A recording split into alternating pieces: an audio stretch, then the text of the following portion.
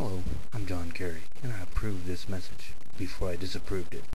Here's a few reasons why I feel I am the best candidate to be the President of the United States. I served my country in Vietnam, and while there, I earned 3 Purple Hearts. A 1, a 2, a 3. It'd be good for the economy. I'd teach everyone how to marry a rich widow. When faced with tough decisions, I will always choose yes, no, and maybe so. That's why in 2008, I'm not running before I'm running. So don't vote for me before you vote for me.